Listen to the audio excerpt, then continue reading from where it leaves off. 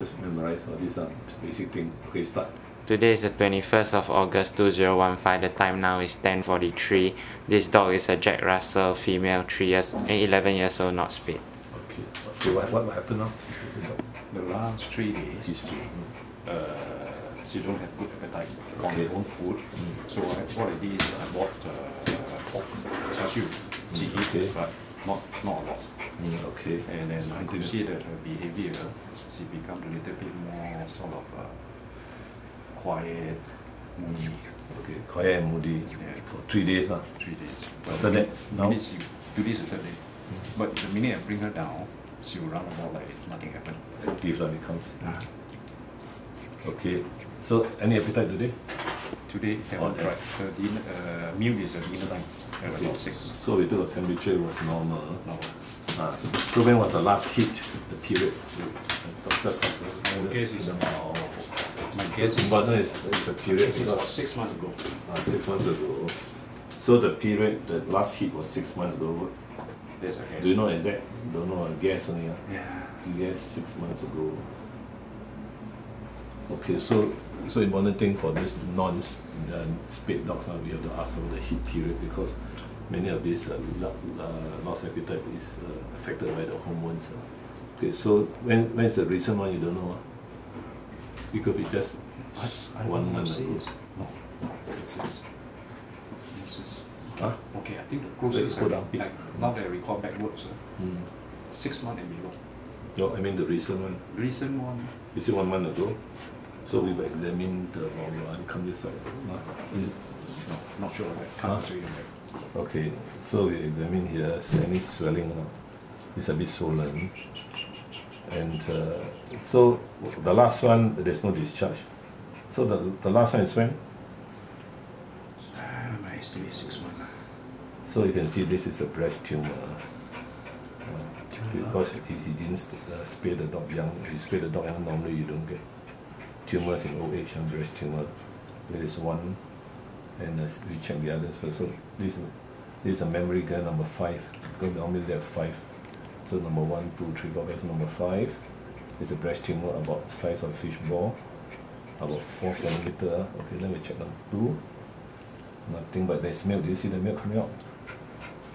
There's some milk. Do you see? Can you focus on it? Yeah. So this is a mammary gland number 4. This is mammary gland number 3. The nipple might be a bit abscess or what. You see that? There's an abscess here. Okay, then we check number 2. Number 2, another tumor comes out. There, you see? Breast tumor. This is number 2. And it's quite a big one, it's spread out. We take out this one first.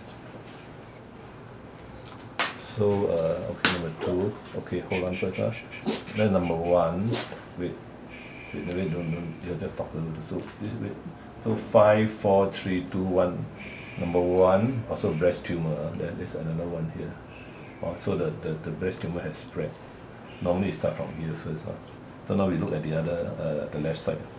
The left side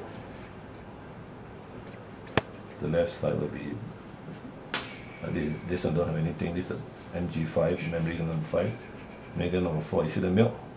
This is very good because this shows that the dog had heat about 1 month or so, or 1 to 2 months ago, because false pregnancy appears when there's milk and there's no mating, right? Okay, so this is okay. Then this one, the tumor is there already started. So this is MG3 on the left side, small breast tumor. There's milk here. The MG2,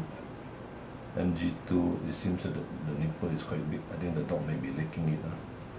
Then MG1, okay. So basically the tumors are they are MG5, summarize it, MG2 and MG1 on the right side. On the left side will be MG1, I would say, or was it not none?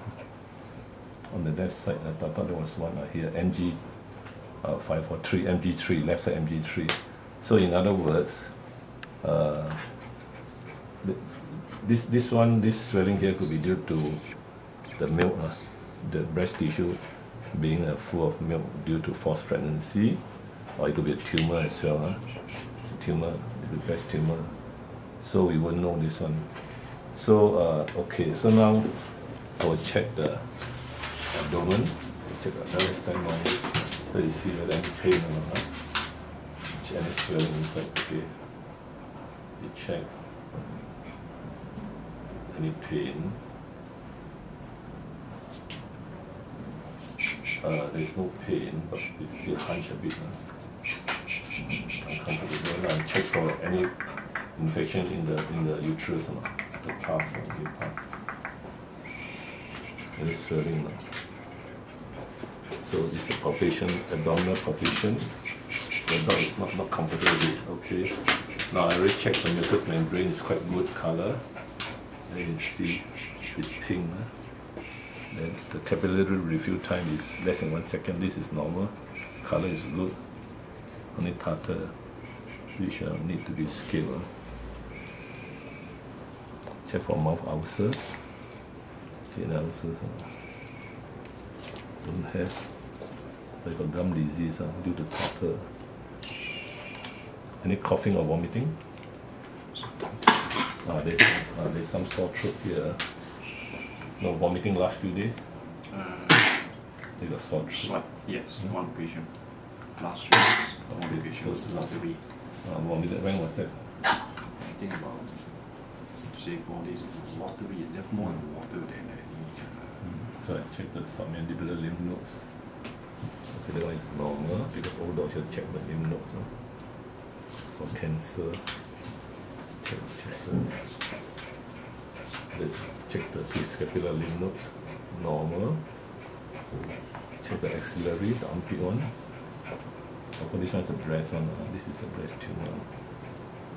Check both sides, normal. Then check the inguinal, nothing.